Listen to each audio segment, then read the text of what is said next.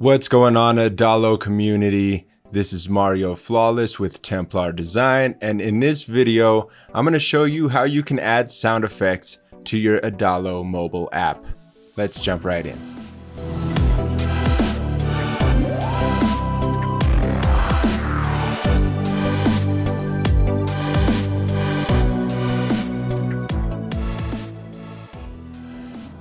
So today's request comes from Eugen, and Eugen basically just wants a simple method to play a sound when a button is pressed. Now this can be used in a lot of different use case scenarios, so I'll show you exactly how I've done it.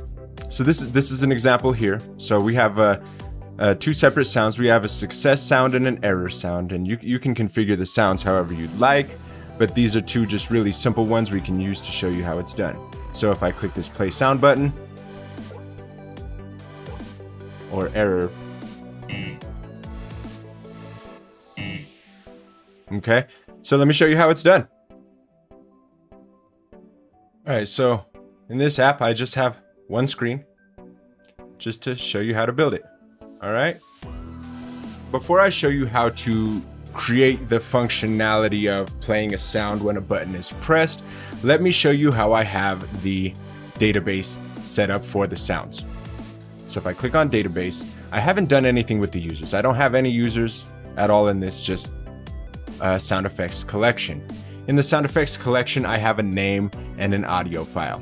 For this example, I have placed two sound effects into the system. So I have an error sound effect, which sounds like a buzz, and a success, which is like an arcade bling sound. So we'll know which one is which when we set up the action, okay? So we just have these two. So the first thing we're going to do is we're going to add two inputs into the home screen here.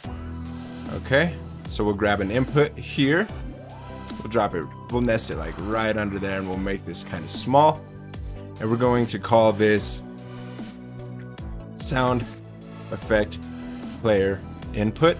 And we'll switch this to number, delete the placeholder, and set it to 0 for the default value. Okay, we'll come back to this one in just a moment. We're going to add another input. We'll put it right next to this one, shrink this one down to about the same size. This one we're going to leave as a normal type input, but we're going to call this sound selector input. Erase the placeholder and leave the default value blank. Okay, the next thing we have to add is our audio player.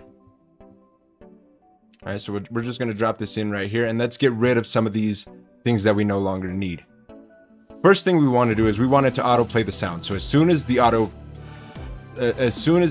player is displayed, we want it to play a sound. Okay, we can leave this enabled. It really makes no difference because they probably won't be traveling to another screen during this process. Artwork, we're going to disable the artwork. Okay, just toggle it off there. For the progress bar, let's make this 0, 0. We don't even want to see the progress bar. So we can get rid of the border. We can make the marker transparent, the filled color transparent, unfilled color also transparent. Okay, we'll get rid of the play and pause buttons. We'll get rid of those buttons, the forward and back buttons, and we'll leave those disabled. So the only thing we should see are these here. So what we'll do is we will move this right here, right next to our other two inputs, and we're gonna make this that big. Okay, so we shrunk it down. Now these currently have a height of 40 pixels, so we can make them smaller. We can make these transparent also, just so that they're not even seen, just by removing the border background and setting the text colors to transparent. So we can do that here also. Okay. All right. So now we have the audio player. We don't have a song input placed in here just yet. So what we're going to do is we're going to make a list of these sound effects. All right. So we're going to make a list from this audio player. So make sure you have the audio player selected. Click make list, and we're going to select sound effects. we want all sound effects to be available, but we want to filter it based on the action that gets clicked. So what we'll do is we'll add a custom filter where name is equal to other components, sound selector input.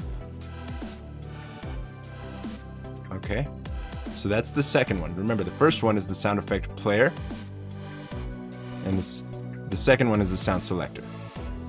Okay, we're gonna set this to a maximum number of items to 1. And we'll make this smaller also.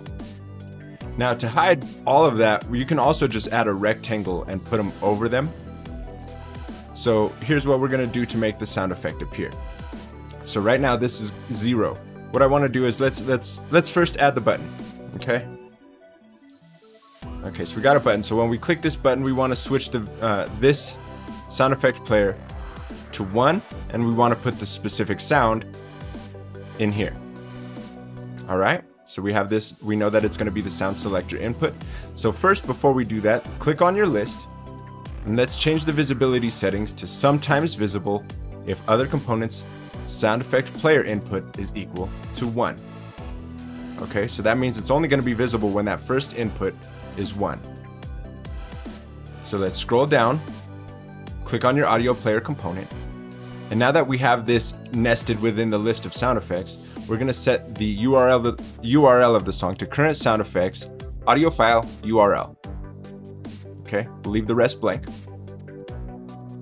just as is. We do have to set an action here when the song ends to hide the audio player when the sound effect is done playing. So we'll add an action here to change the input value of the sound effect player back to 0 when the song is done, when the sound effect is done.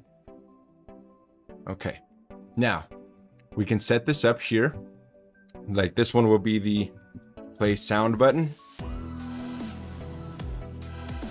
So when somebody clicks this button, we can change the input value of the sound selector first. We want to tell the audio player first which sound to load. And we'll do this by just adding the text here. This is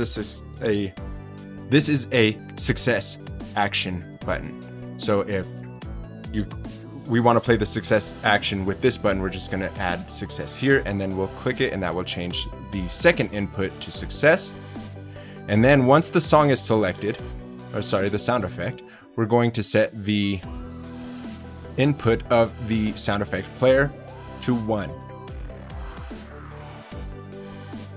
And that will play the success sound. So it's going to load the success sound, then load the player, play the sound, and then hide the sound. Let's make sure it works.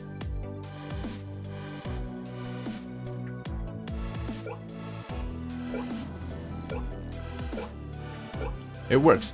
Okay, and now remember, we can hide those.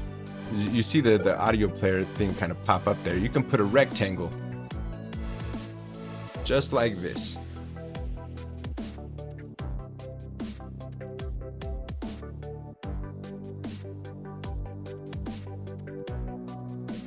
Okay, let's try that. I'll refresh.